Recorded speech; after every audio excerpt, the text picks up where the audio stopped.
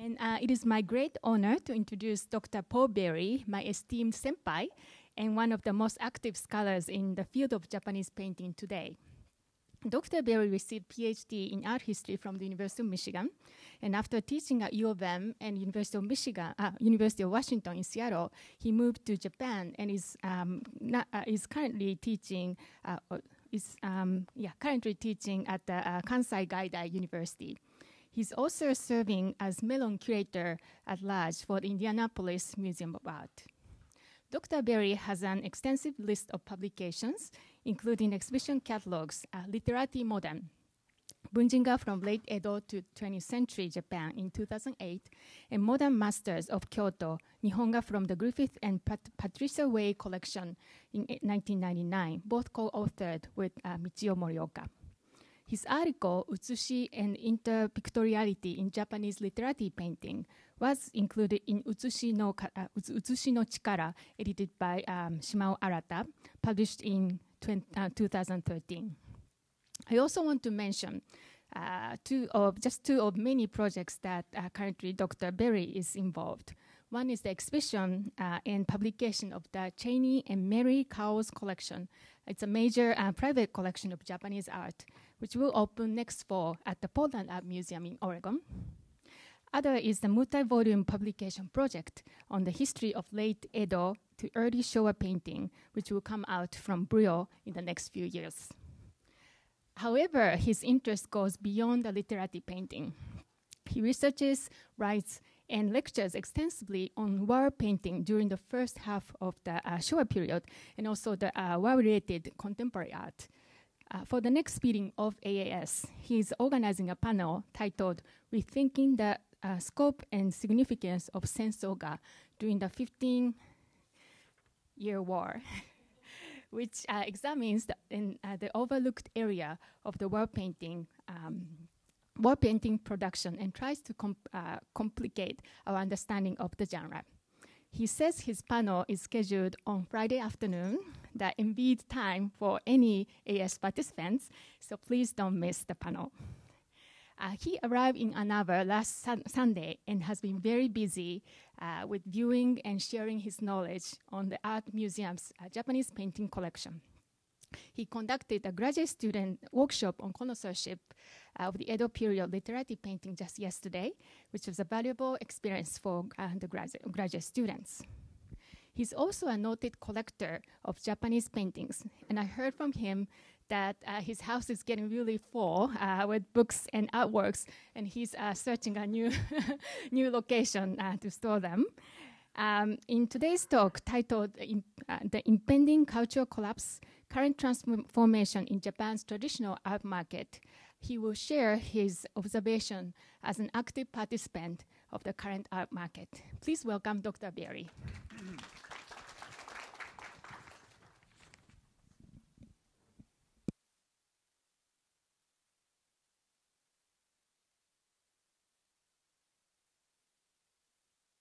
So today is unlike the usual art historical lecture I give.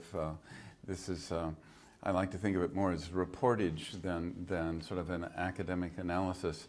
And it comes out of a growing concern that I have in observing the antique markets in Kyoto. I first started seeing them almost unintentionally when I arrived in Japan and for the first time in 1971.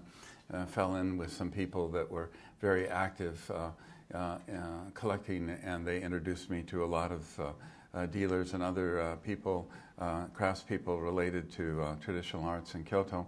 And since that time, I've been back and forth to Japan, and currently I've spent well more than 20 years living in Kyoto. And part of my research deals with paintings that are not so much in public collections, but are in the market. And so going to dealers to photograph works has always been a big part of my research effort. So I've had sort of in-depth contacts to know a lot about not only the national scene, but particularly the Kansai scene in Kyoto. So there's lots of changes going on. This is really a much larger talk than we have time for, which is probably usual for these talks, but I'll try to quickly summarize a lot of major developments that have been happening. I think the first inkling I had that things were beginning to change radically in Japan about the traditional arts was what I would call the growing collapse of the tea schools in Japan. The Ura-Senkei and the Montei-Senkei, the other Senkei schools. As you may know, if we look at the post-war history of these schools, they're kind of pyramid organizations where you have an Iamoto system, and pyramids structures work if you can continually replace the base. You know, if everybody's thinking they're going to the top, then, you know, it collapses. But if you can continually replace the base, it works. And as those of you that may know something about this were well aware, and for many decades in the post-war world, the base was mostly young women that were being introduced by their families, and sometimes even by their friends or others, into tea, largely as sort of a training school, sort of a finishing school, polite manners, keigo, refined behavior, and aesthetic sensibilities that were particularly tied into omiai system for marriage. So that back in the 70s, this was a booming business. Most of those young women never intended to do more than a few years in the tea system, and would maybe do tea in their private life later on, but not be trying to move ahead in the sort of structured system of exams and advancement that's inside this pyramidal structure. However, as you may know, if you go to Japan and you talk to a woman of that age and say, well, when was the last time you had tea? Or do you know any of your friends that have any interest in tea? Not only will they, I mean, before saying no, they'll look at you with a shocked expression of, what are you talking about? And that it's the whole practice of young women sort of axiomatically, if they're of a certain cultural or social status, doing this is long gone. And it's turned the tea school economic structure from a pyramid closer and closer. We're approaching a telephone pole rather than it's not like the tea schools are disappearing. I'm not saying that, but they're radically changing, and they're not only their economic status, but their social status is dropping rapidly. Back in the even in the 80s, I'm not sure whether I went into the 90s or not, but it used to be in New Year's Day on television, one of the things that would be highlighted amongst all of this was the Hatsugama. And the Ura-Senkei opening tea ceremony of the year, the Prime Minister would be there. In fact, the news item was, who's at the Hatsugama? And which would be a social pecking order of who's who that got into this exclusive thing. You know, long gone. Any idea of doing things like that is the Hatsugamas, of course, still continue, but it's not a news item and it's not a social pecking order. Any case, so what? But the so what answer is that when you think about it, tea is connected to almost everything. So you have the metal workers doing the pots. You've got the most of the traditional ceramics, including the Mingei ceramics, are connected to the tea world. You have the whole. It's not just contemporary arts with lacquerware. You have fabric makers. You have incense makers.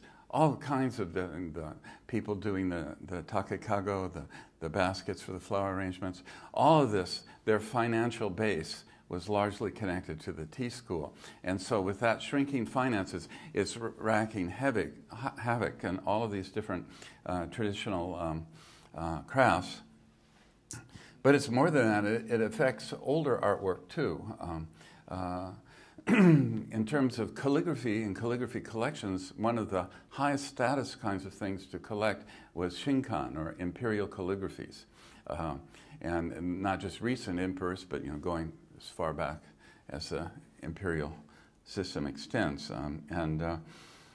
But how were those used? Who were the collectors? It turns out that most of those collectors were tea people. And they were using them in the highest level tea ceremonies. And I noticed that not only was the customer base for Shinkan disappearing, but the prices were dropping like a rock. I was thinking, and I'm just using Shinkan to represent all kinds of other things, because we don't have time to talk about all the categories, but this is a very high-level category. In any case, but when you think in a normal market where there's something that's been highly esteemed and people have wanted it but couldn't afford it, and the prices start dropping, at a certain point, the people that always wanted to buy it but couldn't afford it will start buying it so that you'll have a base. So when this started happening, I imagined, well, it'll drop to a certain point, and then there'll be this flood of other people that always dreamed of having one. They'll suddenly enter the market and buy it, and that'll become the new base. And if there's that activity is extensive enough, it may start creeping up again. But that wasn't happening. It just kept falling with no end in sight. So I started discussing this with dealers. You know, what's happening? Not just with Shinkan, but lots of different things. And why aren't we finding the base, you know? And in the tea world, part of it is, and this is a very personal observation, but I think the tea world has long been overly structured. And the sort of the habatsu of the tea schools and distinction of this and school from that and sort of competition for new students and so forth produce very rigid ideas about how you have a tea ceremony. And the problem with the Shinkan is you have collectors that always wanted them that can now afford them, but they're not buying them. Why? And the reason is, according to tea custom, if you have a Shinkan in your tokonoma, everything else in the set has to be at the same level. So it implies blind sort of imperial level dogu all the way through, which means if you can afford the calligraphy, fine, but you can't use it in your tea ceremony because you can't afford everything else that would have to go with it. This is just one example of sort of a rigidity in usage that is having a very unintended but massive effect, so that it's taking out the bottom, so that even people who want to buy aren't buying because they can't use it. This will continue to other kinds of related aspects in a minute, but other things are also taking place. In fact, this whole worry that I have that there may be a collapse that is growing in the art markets and what underlies the art markets is not a single factor, but a confluence of many different factors that are all happening at the same time to bring about these changes. Other kinds of things that are happening are the collapse of the Mingei market. Mingei ceramics, both current production of Mingei ceramics or Mingei art forms of any sort, and the Ningen Kokuho system, the national treasure system that often, of which many were sort of Mingei type artists. The level, the pricing level of their works is just, again, dropping like a rock. You can get works by Hamada or Kawai Kanjiro sometimes with tomobako in perfect condition, nice, for less than you could get, go to a department store and get a modern artist's work. I'm not saying that they're all priced like that, but that's happening now, and so there's a huge collapse in that area. And the ceramics, contemporary ceramics, because a lot of attention in America. There's lots of collecting going on, and it's a very exciting field, lots of interesting things happening. However, I was at an American collector, a major collector who had made a point of getting to know the potters and going to their kilns and buying directly from the kilns, which in theory gives you sort of a leg up in getting the best pieces. Brought three potters together that were, they're not big international names, but they're quite successful. They've had many shows. They've had quite a reputation. Their works sell for high volume. But he asked a very interesting question during lunch was, to what extent is your production dependent on the foreign market? And the three people answered very bluntly. Two of them said if there wasn't a foreign market, they'd have to close tomorrow. One said that the foreign market only consisted of 50% of their business, so that if the foreign market disappeared, they could probably limp along. They wouldn't have to close, but it would be, you know, enormous setback. But the other two just said it would be gone. This is, again, related to this idea of a collapsing internal market. There's department stores have historically played a major role with art exhibition and distribution and promotion in Japan. They sponsor shows. They have their own art display sections in every major department store. Those used to have the Ningen Kokuho type potters on display and be rather pricey. You go there, just as a sampling, I went to Takashima in Kyoto, and there were, everything had been remodeled. There were now drawers where you could pull out drawers full of chawan that were all 5,000 yen a piece. You know, sort of not exactly industrial manufacture, but just, you know, totally pedestrian things. And they're just rows of them, you know, pick out the one you want. And the high-priced items were about Juman, if you could, and there were only a few of those. And so the whole thing had just, you know, downsized to just sort of routine wear. There's still a big display gallery that they were promoting a current artist, but of course the whole area there was nobody there.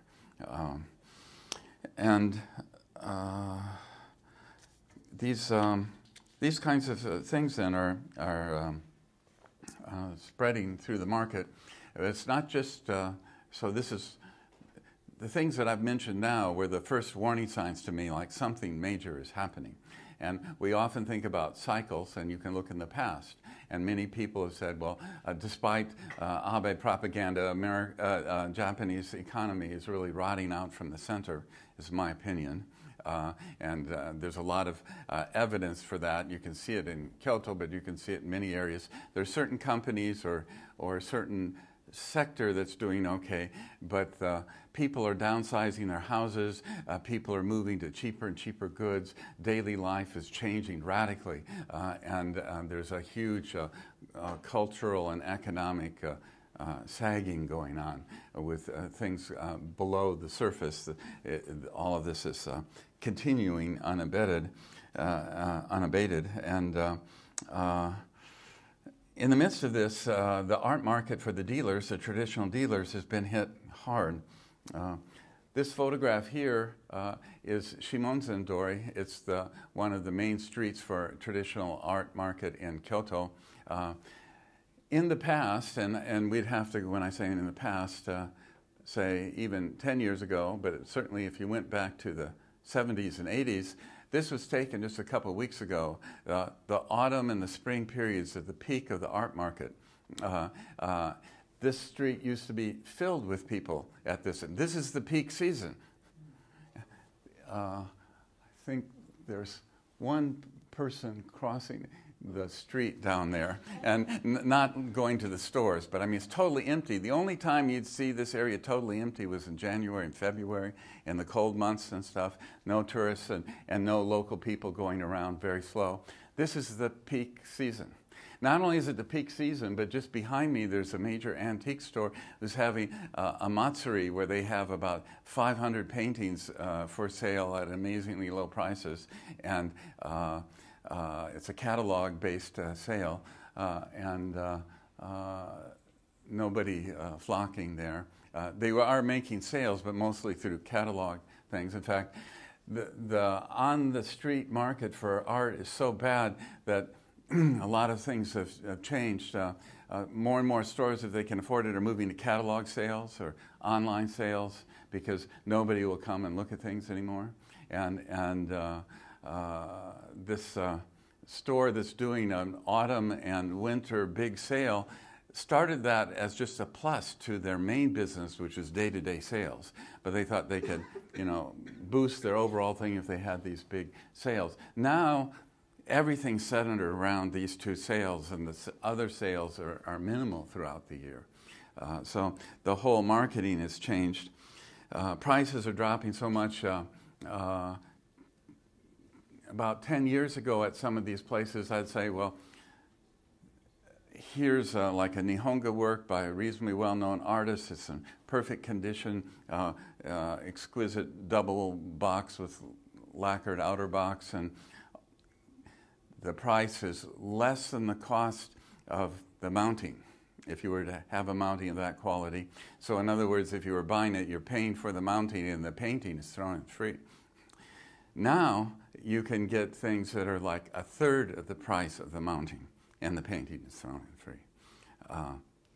So these things are dropping like this. Not everything is dropping though. So what are the dealers to do? How do they survive? Well, not all of them are surviving, but there's all kinds of strategies. And one is another thing that's causing a disruption in the market is that because there have been economic and interest cycles before, when you have a depressed cycle, it's a time that bigger dealers would stock up. They know they're not going to sell them, but this is an authentic thing and undervalued. You bring it in now, wait 10 years and sell it at a profit.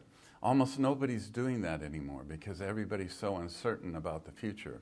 And we have an economic downturn, but there's something much larger going on, and that may be called sort of a cultural paradigm shift, for lack of a better term. This is what this is partly a statement and partly a question. There's just lots of evidence that this is building. So in any case, the strategy, the dealing strategy is this: is like, buy anything that sells quickly.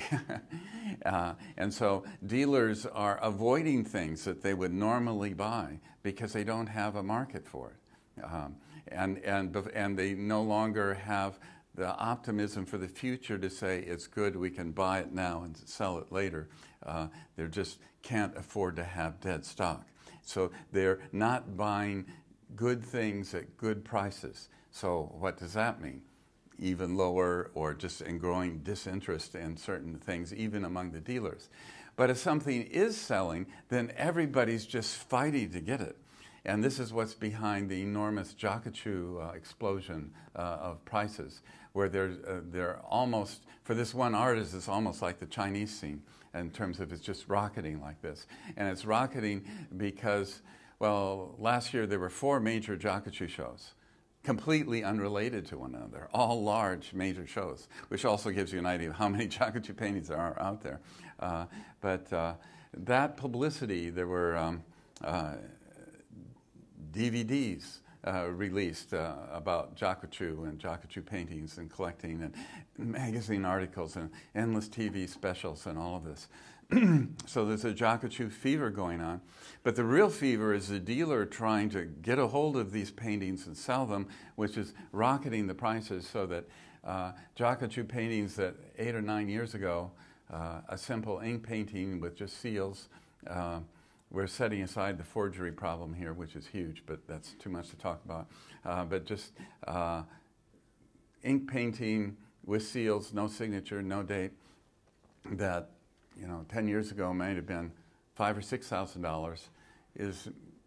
It depends on the topic, of course, but could be $70,000 or $80,000. Actually, a lot of ripples went through the market when there was a dragon painting, fairly small, needed remounting. It's about this big, but a coiling dragon. But again, no signature, just seals. And it's at a mounting shop now. In the dealer auction, went for $200,000.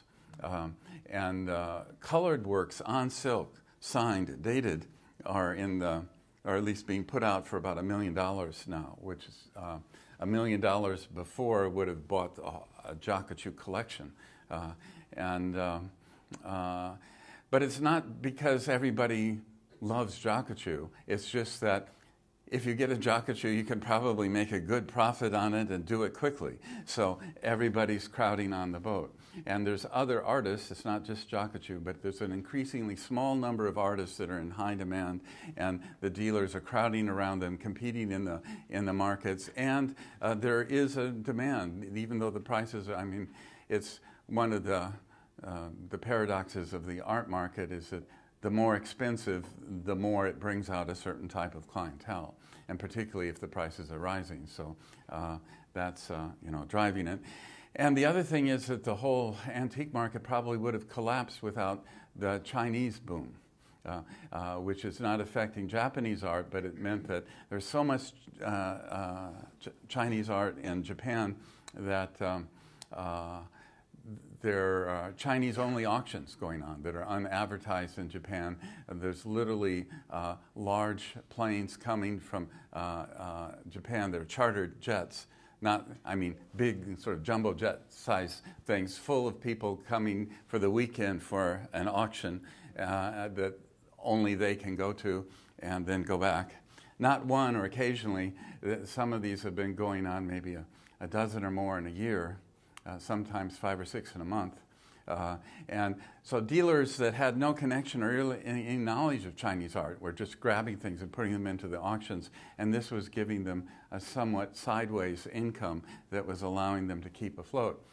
I'm convinced there's still a huge quantity of Japanese or Chinese art in Japan, but all the low-hanging fruit is long gone, so it's slowed down. It's still going on, but eventually it will, wind down. But it's still pretty dramatic. Other things that are happening, the dealing worlds are very traditional, just like crafts worlds. Most senior figures, whether it's in a craft world or in a dealing world, don't teach their children or the people coming up much about the business. You're expected to just work and observe. And so you're kind of looking over the shoulder and learning by example. If there's enough examples, this has worked in the past, actually. But now there are fewer and fewer knowledgeable people, and so as the older generation's dying off that has massive levels of knowledge, whether in craft or in dealing, that's not being passed on to the next generation. So there's a huge drop-off with the people that are coming in who don't know connoisseurship, who don't know a lot of times even the names or how to handle things very well. That's not to say that they're untalented, and there are some bright lights, industrious people among them that are doing well, but the overall picture is a huge drop. And this isn't just at minor stores, this includes some of the most important stores in Japan. So that's another big issue. And it's also happening with, of course, the collectors.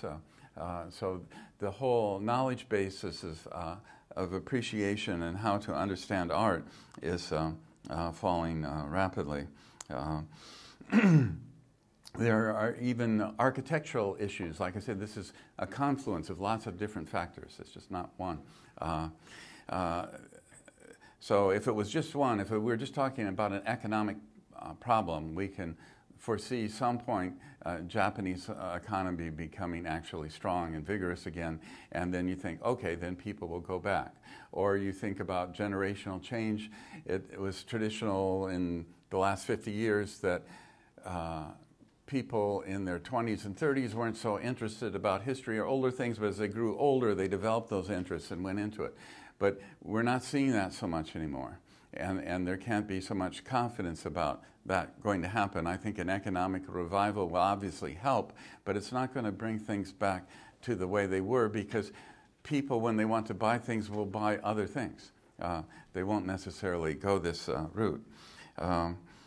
This is architectural problems is that even wealthy people, with the exception of the extreme wealthy, are downsizing their houses and their living circumstances. So that means that they have collections from the past that they no longer can store. They were usually collected by the grandfather or great-grandfather, previous ancestors, so they really have little knowledge, little interest, but it's just filling up space in the house. So those things are often being dumped out with little understanding of their value, sold sometimes for next to nothing. And on the buying side, there's another problem, and this is a mentality. It's connected to the tea world, but it's broader than that. And that's the idea you can't display a scroll without a tokonoma. This mindset is so strong. And so very few new apartments and houses in Japan have tokonomas. Those that do are often ornamental tokonomas. In other words, they're so small or badly designed that they don't function well, and most people never think of putting anything anywhere. And mostly they don't even go to that extent. And so people would say, I'd like to have this, but I don't have any place to hang it. I'm constantly explaining to people that tokonomas never existed in China and Korea, and there's thousands of years of people hanging scrolls and displaying them on wall surfaces, and it's not just Westerners who do this. They know that Westerners do that, but shogunai. But actually, the whole history was, it's only Japan, and this is not an attack on the tokonoma, which is a wonderful art display system. But in the current world, the number of them, if you can only have a calligraphy or painting, a scroll mounting, if you have a tokonoma, then you've written the death knell of this whole thing. And so this mindset needs to be changed. But when I point out that China and Japan have scrolls and are doing it all the time, it's always like, oh yeah? Really? They don't have tokonomas? Basic information like this is lacking among everyday people that are still interested in art. The whole art publishing thing is another. Art education is plummeting in Japan. So let's get to a few images here to just give you some more ideas of some of these or examples of this. Here's this sale I was talking about that had hundreds of works for sale. Some of them are modern framed works. Of course, works can be cut out of scrolls and framed, and that happens. It usually is not good for the work, but that's one so-called solution. But this is at the height of the sale, and I didn't have to wait for people to get out of the way. It's just, and lined up like this, they're got price tags mostly, except for the really expensive, the most expensive ones. The items here at this sale, the top items are mostly at $50,000 or $60,000, and there's only a handful of them. If you went to the same sale like 15 years ago, there would be the top items would be multiple hundreds of thousands of dollars, and more of them. So this is the place where you can also find good works that at a percentage of the mounting cost. This is at an auction place in Kyoto and these are mostly teawares that you see here. One of the most, the aging head of one of the most important art dealers in Japan told me one of the things that's happening, he himself, due to age, cannot do seiza anymore. And even though there are chairs for this, he says it's just not the same. He can't stand to do a chakai sitting in some kind of chair, so he's just stopped. Although this was one of the most important participants and patrons of the tea world in Kyoto. But he said it's not just him. Most of the people of his age bracket and the old chajin. And the old chajin don't have important uchideshi anymore. And so they don't have anybody to pass their collections to, so these tea collections are being dumped on the market with very little active buying up of things. And so it's another thing leading to the collapse in prices. These are kogo. These are the incense containers. Raku chawan with signed boxes. These are really kante boxes by later raku people. Those boxes up there, the center and the ones and the two on the left have Kante by, well, they're Ichinu bowls, but they have a Kante by Ryonu and other later tea people. So one thing about these bowls, this is a Ryonu Kante for a Sanyu bowl. This is these bowls. This is at an auction, but if you're just looking at the minimum price, and you're comparing the minimum price of these bowls to, say, the antique market in the 1970s, that bowls without a box, no attribution, of undetermined origin, old, nice in various ways, were actually had higher prices in the 70s than boxes with high quality attributions, pedigrees, and pretty much what they are do today. And of course that's the minimum. So you're thinking, what is the maximum? Well, I mean, what are the prices, really the realized prices? And you look at the auction results that come out in the tea section, the number of sales is mostly white space. Most of them didn't sell at all, even at these low prices. Lining up scrolls, this includes lots of forgeries and other kinds of things, but you have Butsuga there, you have various schools. But in the back side of that, you have the racks. And actually, most of them that are being sold are not out at all, because there's so many. I mean, there are hundreds and hundreds of works. And they're put out kind of randomly, which always amazes me. In other words, a lot of the best works aren't even being displayed. In other words, which gives you an impression that although these are serious auctioneers who are rather knowledgeable, can't really assess what they're selling very well, because they're definitely not putting their best foot forward. This is an Okahara Seiko orchid painting. And this is an example. Screens are particularly bad shape because of the size, storage size, display space. Who has space for a screen today? So this is a pair of calligraphy screens. And even though this is a very important early 19th century calligrapher, Ichikawa Beian, they didn't recognize it, put it up as an anonymous screen for Goman In, and somebody bought it for just over Goman In. I thought it wasn't going to sell, actually, but it did. And it's the Beian signature on the left. It may be a little hard to read if you're not used to these things, but this is a very classic, easily readable signature of a noted calligrapher and good seals. On another level, here we have Jumbo Jankara, which is a karaoke building there on the left, and Game Panic.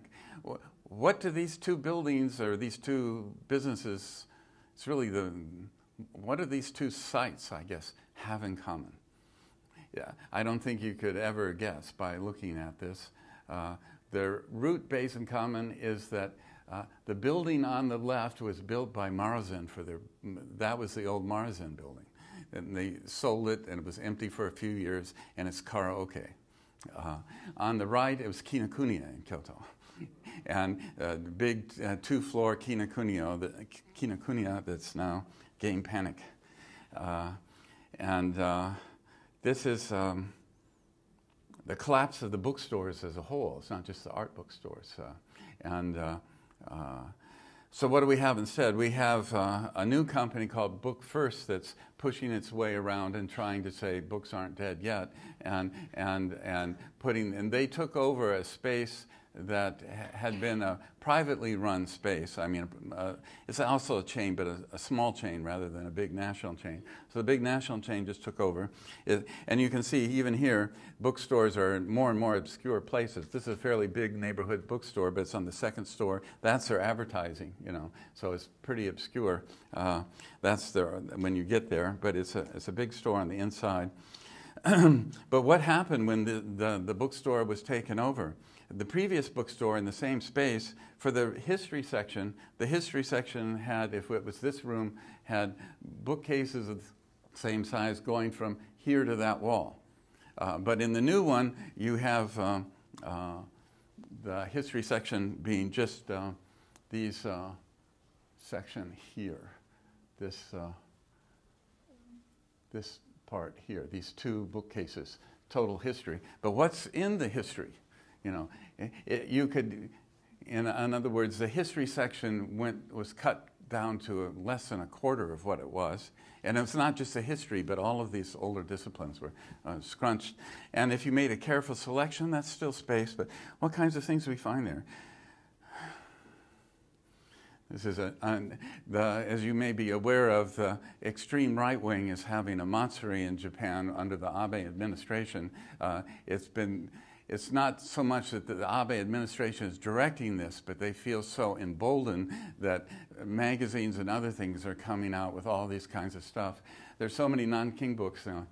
Here, I don't know where they got the Yonjuman. I never even heard anyone say that, but even in China. But Yonjuman nin janakte Sanju Yonin died in Nanking. And they're using propagandistic newspaper, magazine footage from that time as real evidence, you know, as what happened in Nanking. If you look a little bit at this book, their argument is actually that the whole Nanking story was a U.S. plot put forward during the occupation to cover up the firebombing and the nuclear bombing. The firebombing and the nuclear bombing is, in fact, an issue that needs to be returned to and re-examined in a totally new way. That much is true, but so it's a clever stratagem, but then they go into just among bogus arguments. I've never seen anything as bogus as this book, but this is one of the things that, you know, survives in their history section. If we turn to the art section, it's art sections, and even these bookstores used to have a lot of art books, and now there's 4 shelves. But what's in the art sections? It's just miscellaneous random things. If it has an image, it's art, you know. It could be any kind of image. In fact, you're moving from bijutsu, it's really going, from painting, it's going to illustration. And illustration type books are expanding all over the place, while things dealing with either contemporary or older art forms are just shrinking and shrinking. And so you can see for yourself on those titles. Marazen disappeared after that, but after a period of some years of absence, they came back in the Ball building and did 2 rather enormous underground floors that are advertised in this manner on the street. It's like they're embarrassed to use the word book. You know, like this is their sole advertising for 2. And it's a building full of miscellaneous fashion and so forth. In the bottom 2 floors is an enormous bookstore, but that's the advertising. So this just gives you a sense, but this is coming down the escalator, and you can get a sense that there's 2 big floors. They're actually quite large. And quite deserted. This is the art section. Again, this is in the middle of the day on a weekend. There's 1 person. And in art, though, also it covers everything. They actually have a very nice cinema section. This is a cinema, and that goes in the art section, and actually I approve of that. But there's lots of miscellaneous other stuff that were formerly in other sections have now been sort of relabeled as art and brought in. But even more critically, those of you that know about art publication in Japan know back really from the 90s and earlier, the publishers were always competing with these large format series of histories of Japanese art that were meant for home consumption, written by high quality art historians, but readable for anyone. All the major publishers had them, and they were really renewing them every 10 or 15 years. That's all stopped. And the only thing we have left is a really high-quality one by Kodansha, this Nihon Bijutsu Zenshu that came out, or it's completed after about 6 years of publication just recently. It's supposed to be the popular version for people to buy. 15,000 yen volume. It really has new, interesting topics and excellent scholarship. And this is how it's displayed. It's still in the book shipping thing. In other words, you can't open it. So let's see. There we go. it's got a very strong tape sealing it. I'm sure you could take it to the counter and they'd be, oh, you have an interest in it. Sure, we'll open it for you. But it prevents any browsing or any sort of thing. And most stores don't even stock it. Or if they have it, they have 1 or 2 volumes. And these are sealed, you know. They're so pessimistic that anyone will even want to look at this although it's very high quality, but all of the older series are gone. In fact, the only way to really get those kinds of things is on the used market, and the used market, they're virtually giving them away. 30-volume set, like of the classic Genshoku series, which is out of date, but still most of the information is very good, and quality illustrations. 30-volume set, you could maybe get 4,000 or 5,000 yen for the whole 30 volumes, you know. Nobody has space for that, much less the interest. So these are problems that are going through different, the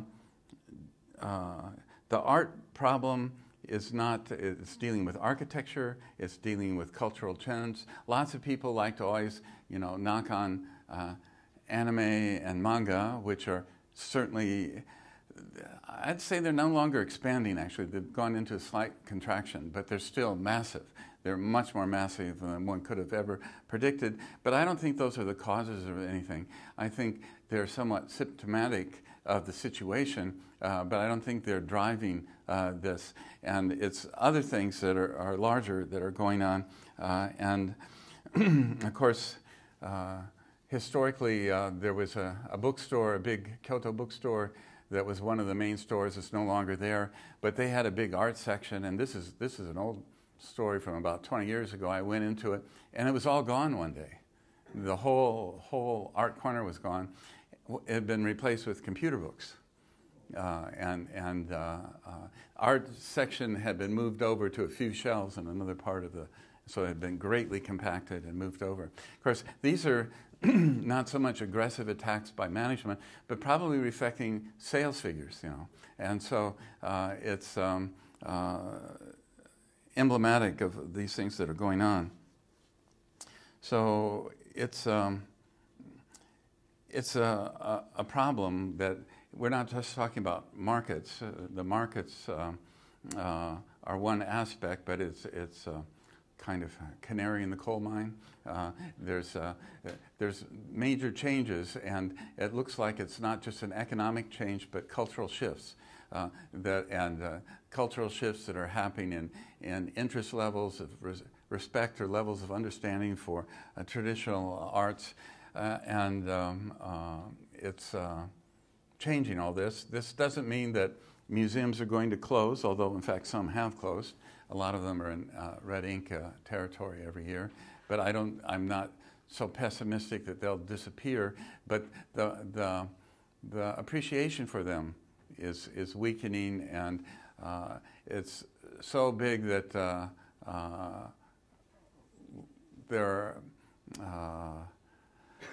the collecting of art, the preservation of art is having a huge effect on the preservation of art, because if you have this, like if you have a bunch of screens that you inherited and you take them to a store, or you can't take them to a store, you have to have someone come look at them, and they say, well, these are very nice, they're high quality, but there's a little damage. And almost all screens have some weakening or damage somewhere. The price of repairing them is more than the value of the screen.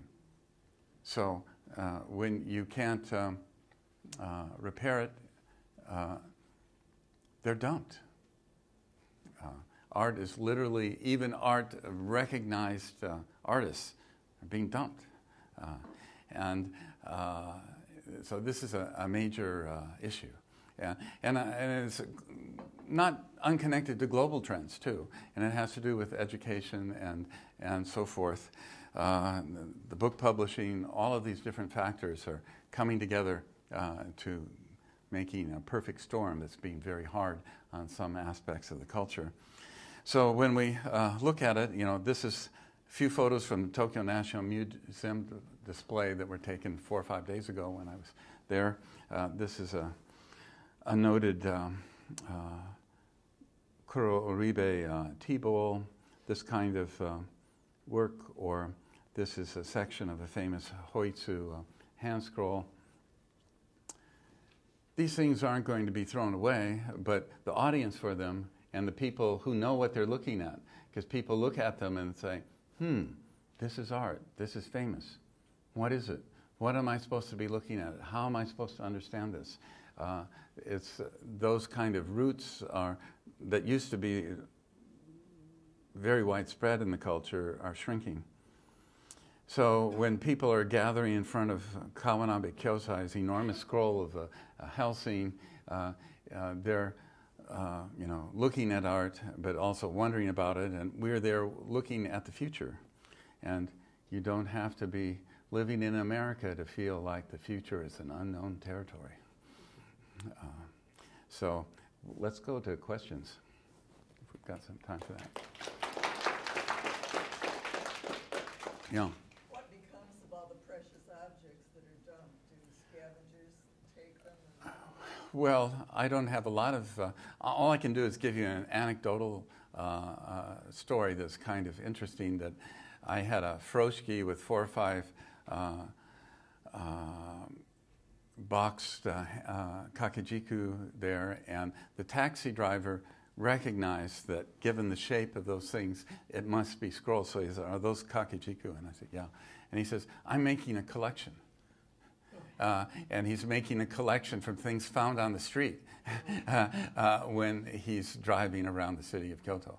And he says he hasn't found any major artists, but he's finding scrolls, not just hadaka or just without a box, but in boxes. He's finding tea bowls and miscellany. And so anytime he's driving around, oh, there's something, he picks it up and puts it in the trunk and then checks it out later. And gradually, I don't know, he had 20 or 30 and it was growing. I mean, things are going into Ogatagomi.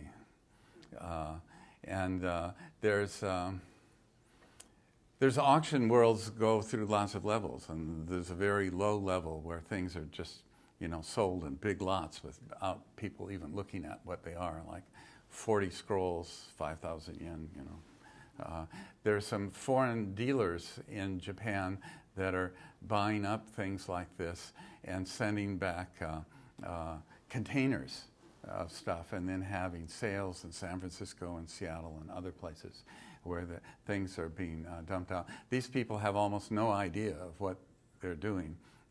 I mean, they have some decorative sense, or they can tell something about the condition or that sort of thing. But ironically, I know someone that has actually, he too doesn't, I mean, he vets them through me. He finds things that are interesting and sends them. And there's been some major screens, I mean, not major in terms of national treasure, but in terms of very high quality. There was a very high quality mid-17th century screen in good condition with, that turned up recently, and earlier than that,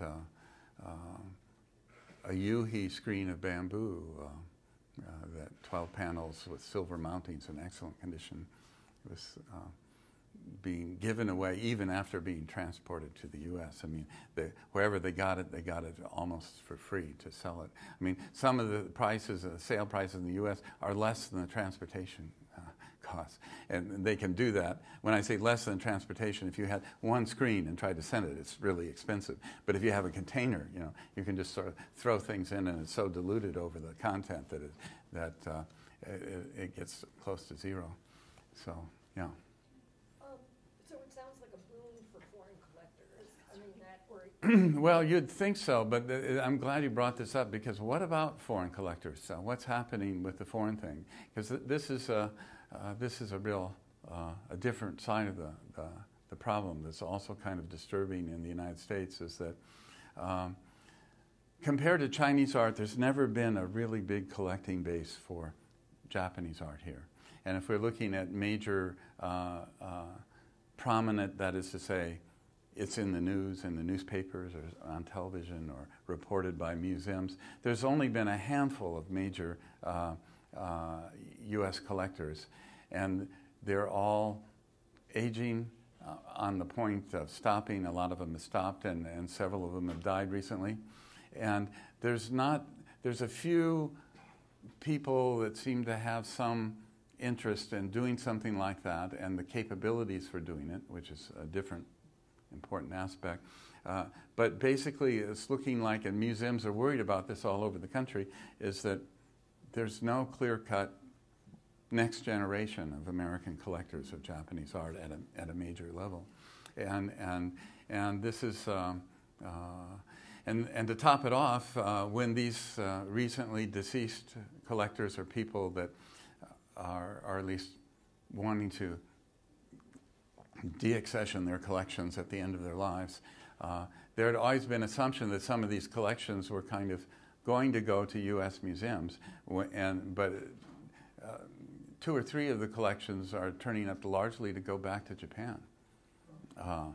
The reasons are too complicated to go in here, but it's been sort of a shock to the museum world, where they thought that, you know, there'd be a certain basis of things. And there's a lot of ironies involved, because the Japanese public overall, the average person on the street, you say, Japanese art in America? Oh yeah, all the good stuff's in America. That's a very common perception. You go to an American collection being displayed and you listen to people talking, and you say, oh, all the good stuff went to America, it's just gone. And they have no idea that Japan has done a better job of preserving their collections than probably any country on the planet. But there's this media thing that it's all overseas, and you go there and it's so sad. It's wonderful to see, but it's so sad because nothing is here. This has just happened so many times to me, I can't believe it. But this is part of the people saying that know nothing really about art, and it's a media image creation and so forth. The only thing that foreign collections are strong in compared to Japanese collections are ukiyo-e and tsuba, you know, small netsuke. Those collections, they're better ones overseas. But all the so-called serious arts, Japan is just like, you can't even, like, the Japanese quantity and the foreign collections are kind of, you have to excavate to find the comparison. So it's a big question, and it's a big worry. Particularly Chinese art, which has been massively undervalued for about 100 years, is now attaining what's actually, on a global level, more appropriate levels. In fact, if you look on a global level and even look at the highest levels of the prices in the Chinese market, it's still lower than similarly ranked European artists from the same periods. So it only looks shockingly high because everything's been shockingly low for so long. But we're in a shockingly low for Japan basis. But it's unfortunately not in China that everybody's an art lover and this has happened. It's basically an economic investment plan. And, you know, people have a lot of money and they're looking for rising prices. Prices have been skyrocketing, so huge amounts of money have been going into the Chinese art market. It's nothing to do with art. They pose as, I'm making a museum or something like this. It's all investment for the most part. So I actually had a different question. Mm-hmm. And the question is, how do you explain, for example, the Jaktu phenomenon? What particular artists, producers get, you know, sort of foregrounded, get sold, displayed? And who else besides Jaktu? I'm kind of interested. Well, yeah, there's, you know, a lot of the Rinpa artists are endlessly popular. Rinpa is always endlessly popular because it's a very high quality, sophisticated artistic tradition, but it requires very little training to know that. So you can know nothing about Japan, which could include a lot of the Japanese populace that have not been trained in any of this, and look at like the Hoitsu section, I say, and say, that's amazing, you know. So art forms that require little education. So those that require a lot of education, like my specialty, or once my specialty, literati painting, which generally requires, to full appreciation, you should be able to read cursive script, understand Chinese poetry, and not only Japanese painting history, but Chinese painting history. Asks a lot of you. You know, those kind of things are like, what's this? Okay, there's a mountain, and there's a house, and there's a figure over here. There's another one, you know.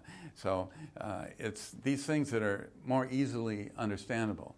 And actually, this is part of the thing where art is becoming illustration.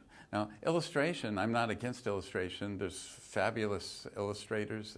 But one, and this is a great generalization, but one of the things about illustration as opposed to, quote, art, I mean, this is a very slippery kind of thing, but is that it tends to have more direct appeal.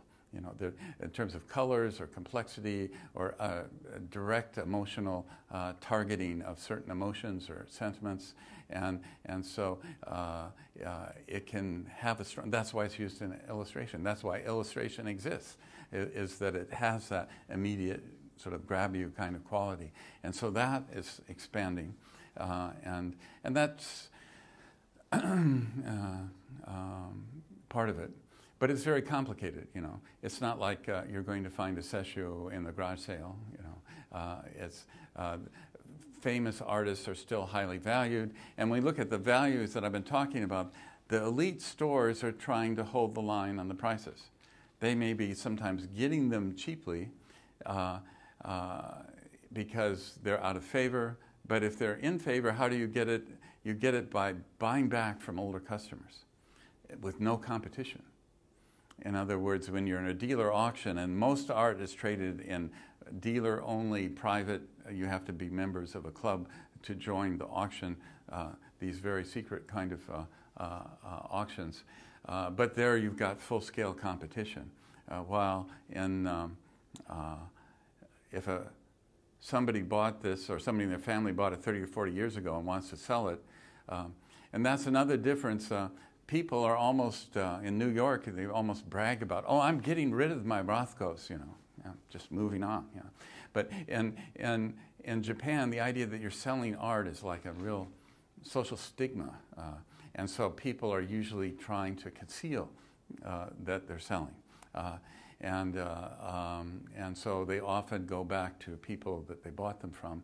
But they're being, since the market has changed, they're being bought back often at a fraction of what they were paid and without competition, so the dealers can then do that. But this is only possible for well-established, high-ranking stores. The average store has little access to that. So, yeah.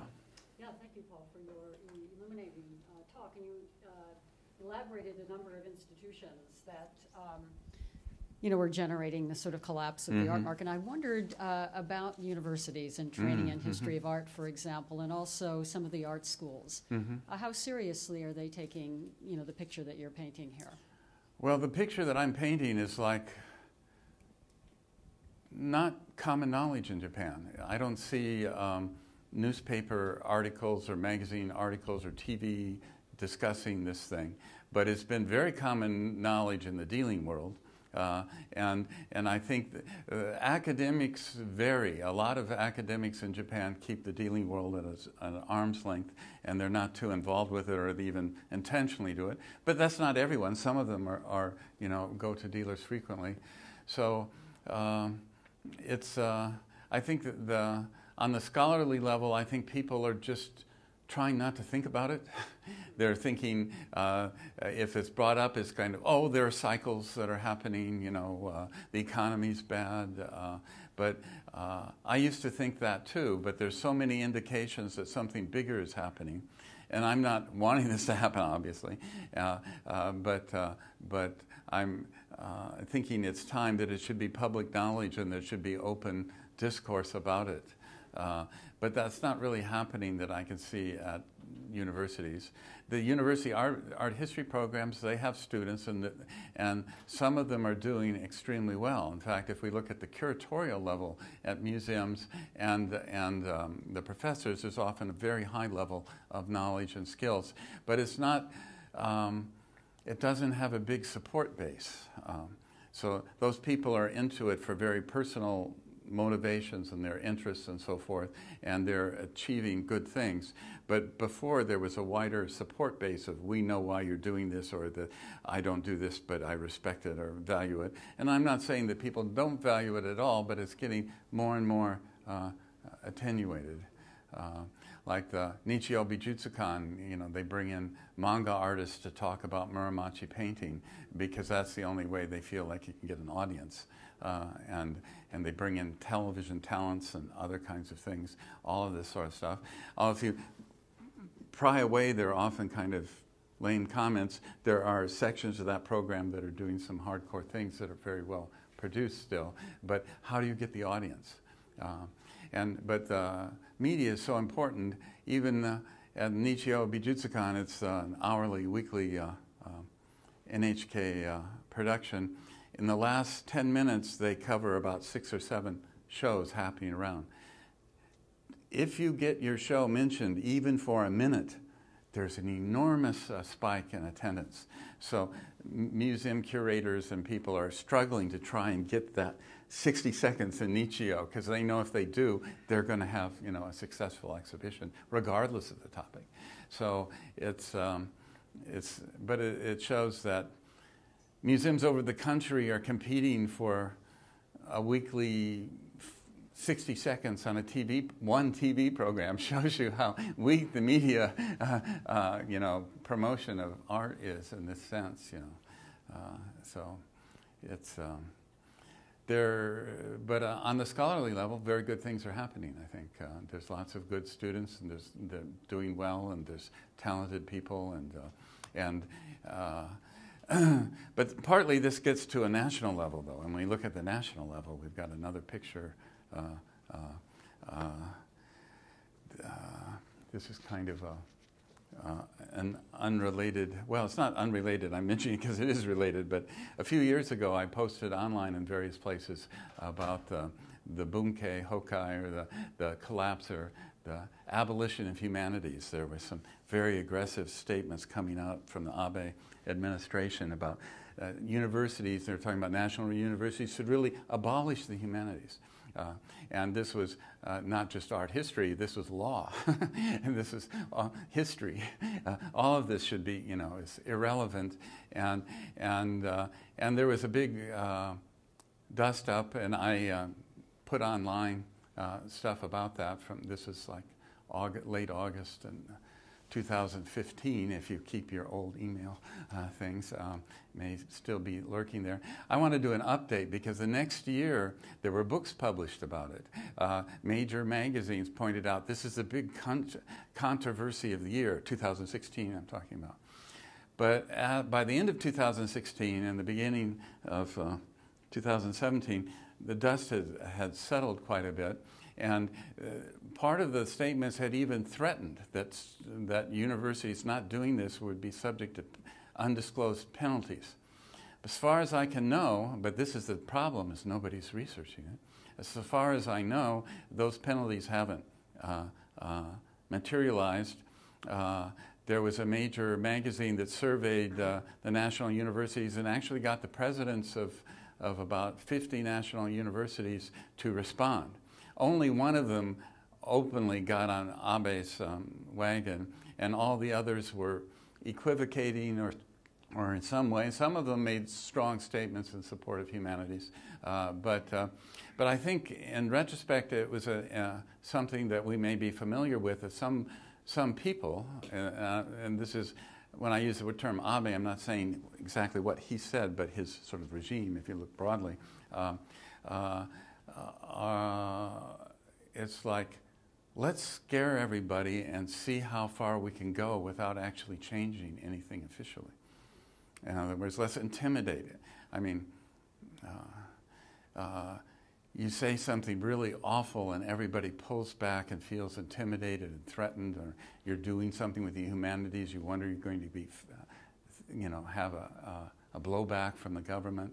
And it's not all, it's important, the books that came out about this pointed out this is not all new and it's not all Abe, but there's the Bunkacho and the Mambusho is a very large organization. They're not all of one mind. there's some people that I think we would all be very happy with, but there's other people that are very different. And those other people that are very different are actually part of the problem. In other words, some of this is actually coming not directly from the leaders of government, but from the Mambusho itself. There's factions in there that are very aggressive and doctrinaire, and this is where some of this is coming. In any case, some of these books try to chart the various factors, and again, it's a complicated picture. But it's not just there. When in response to that email notification about those things that are happening in Japan, I got people saying, well, it's not just there. Things like this happen in the U.S. And I just wanted to mention this thing about STEM. We need to recognize, and I say we as I feel like probably everyone in this room, regardless of who you are, is probably a supporter of the humanities, realize that STEM is not a neutral acronym. It's a slogan. It's a political statement. Because once you say that those things are STEM and you say anything else than STEM, well, it's the center. It's what everything comes from. So it's what needs to be preserved more than anything else. And so in the acronym itself is a political slogan. And so I would urge people not to use that term in talking about these problems. I have a suggestion. I know this is comes out of Cervantes, but I have a suggestion that something like Mets. Now, once you get over the baseball thing, that's not the intent. Mathematics is underlying engineering, technology, and science. Why should that not be the first thing if you're taking those four as a unit and trying to make sense of them? Mathematics is key to all of them. So why shouldn't M be the first letter? And to make it pronounceable, then we have Mets.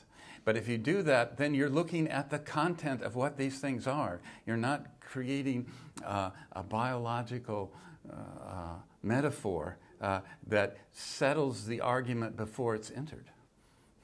And now, going online just in preparation for this, it's in Japan.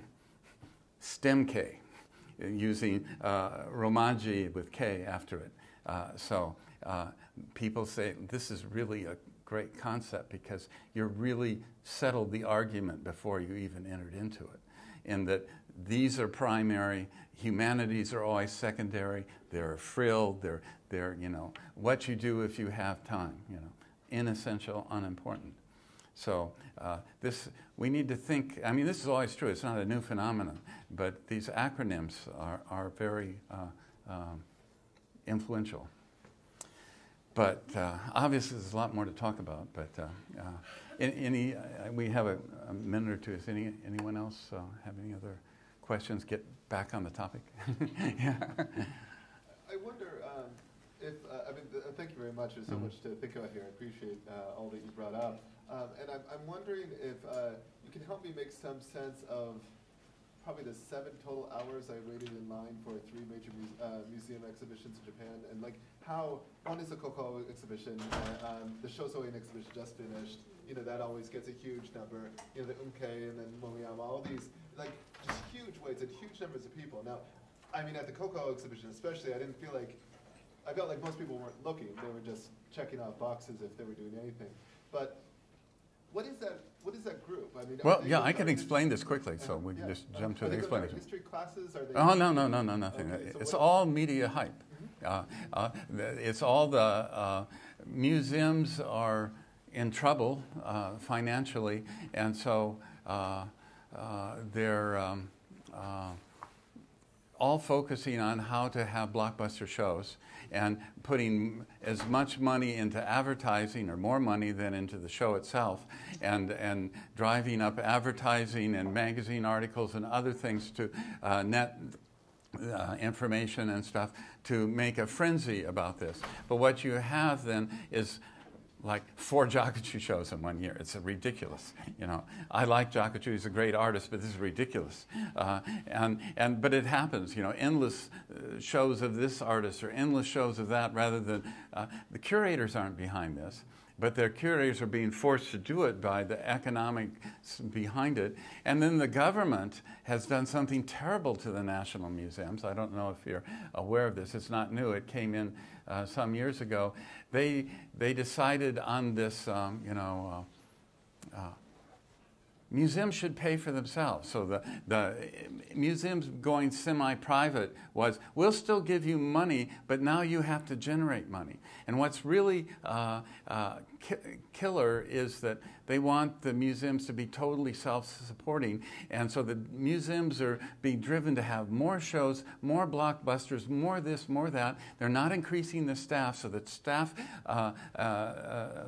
workload is going through the roof. And the more the museum makes, the more the subsidy is cut. In other words, if you add a million, you get cut $1 million. So, in other words, your hyperdrive is just treading water. There's no economic progress at all. It's all leading to the idea of no government support at all and a totally economic focus. This leads to the metaphor for museums is an entertainment business. You know, and you're competing with any kind of entertainment site, and it's really moving in that direction. Because this is happening in the U.S. too. But since the national museums have such an important role in Japan and have so much of the major art, that it's really affecting them. And the curators have, curators are always hard up for research time, but under this thing, you know, they're just scrambling, and also it's cutting, like some of in the Tohaku, they expanded the exhibition spaces. They didn't expand the number of curators. So how do you double your exhibition space and have the same number of curators? They're setting up everything. Shortcuts in every direction. So they have, in the second floor of the Honkan at the Tohaku, there's the special national treasure room, you know, where there's one thing out. Of course, that used to be a whole gallery full of things. Now they just shut down the cases and have one thing. It's not really about focusing on those objects. It's about saving curatorial time in not having to prepare the display for that room. You know, these things are happening all over. So it's there's no easy solution, but the first thing is to be aware of them and then to be speaking about them and communicating with other people and developing some kind of response. So I don't know, maybe that helps out. Yeah. Thank you.